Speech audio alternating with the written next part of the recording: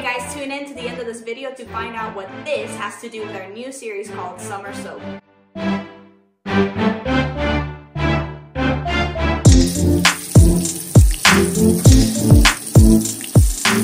So you guys remembered how at the beginning of COVID, it seems like everywhere we were seeing videos, commercials, even promotionals about how to properly wash our hands? Okay, 20 seconds, swirl your fingertips. Oh, don't forget your thumbs. Well, when this happened, suddenly we realized we've been washing our hands wrong the whole time, or we didn't know anything about disinfecting or spreading germs.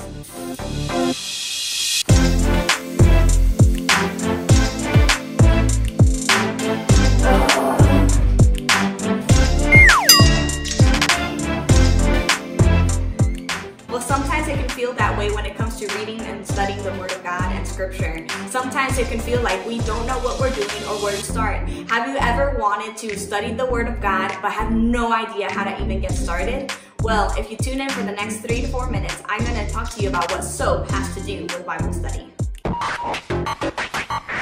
Summer Soap. Now let's think of the word SOAP as a template for basic Bible study. Each letter represents a different step in the order that we need to be able to study Scripture. First off, we have the letter S, and that stands for Scripture.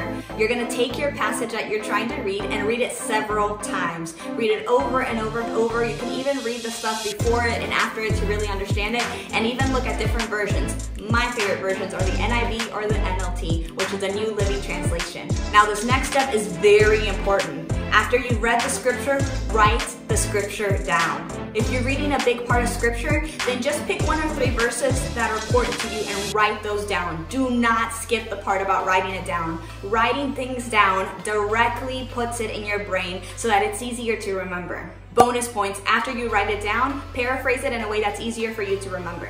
Now comes the fun part. O represents observation, and that's my favorite part.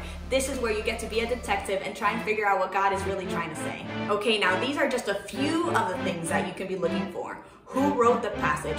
Who were they writing it to? Who was the original audience? Is there any repetition or any words that stand out to you specifically? Was this written before or after Jesus died and resurrected? Essentially, like a detective, you're trying to find out the who, the what, the where, the when, the how, and the why of the passage, and write those things down. Bonus points, you can use apps like the Blue Letter Bible to find out what was going on in their culture or in that geographical area. This is my favorite part because this is where we can discover gold mines in Scripture. Okay, now let's get into the step where we figure out what God is trying to say to you. A stands for application, and it answers the questions, what is the Holy Spirit trying to say to you through this passage?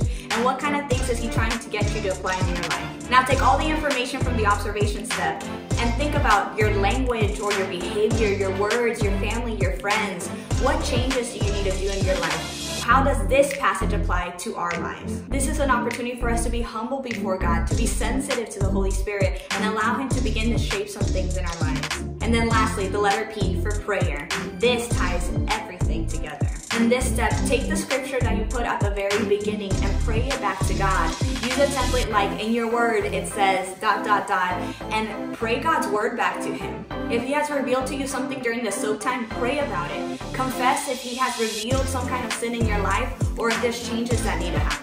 Studying God's Word in the SOAP model can take as little or as much time as you have to give. Some days it'll be 10 to 15 minutes, other days it'll be longer than that. The whole point is for us to get in God's Word. When we get anchored in the Word of God, the enemy can't steal the things that God has done. We can't say that we're going to give 98% to God and not be giving our all. If we want God to multiply what He's done in our lives, then we have to pour all of us out and let Him pour into us. If we want to be unshakable, we have to be rooted on the Word of God. So this summer, let's clean up, wash up, and soap up.